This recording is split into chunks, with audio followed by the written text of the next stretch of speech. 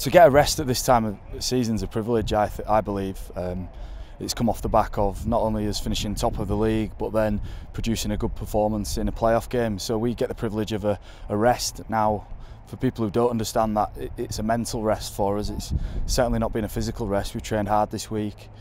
But mentally it's allowed us just to notch it down a little bit. There's a lot of pressure and intensity building up to that first playoff game, and it's allowed us to relax. But I'm a big believer of people who will look back after the grand final and they'll either blame our week off or say it was in our benefit, you know, for the performance. And ultimately then when you start thinking like that, well, it's just about performance.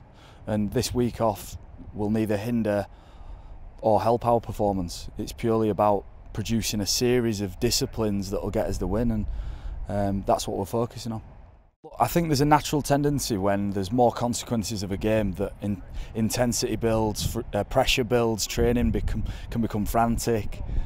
That's just not what we need. We need composure, concentration, and intensity can be speed of movement, but not necessarily chaos. You know, we've been trying to keep things calm, emotionally just keep a lid on it, because there's no use playing the game now. You know, we need to be at our best come next Saturday, and that's it really. That's quite simple. You know, we've got a nice period of time to prepare, but it's about being confident, about concentrating and being composed, not about being reckless or bringing any sort of energy from elsewhere that we haven't needed all year. You know, that's the skill of playing in a big game, I believe. I'll watch it and just watch it with keen interest. You know, we're going to be playing one of those teams.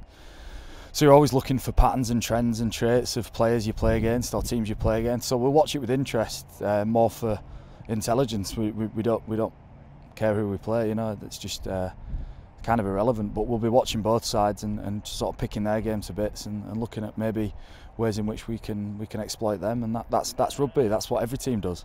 You know, the team that wins will be looking back at their performances against us this season to try and unlock us. So yeah, I'll watch with interest, but it's nice to be depressured and just sit back and watch them two go at each other.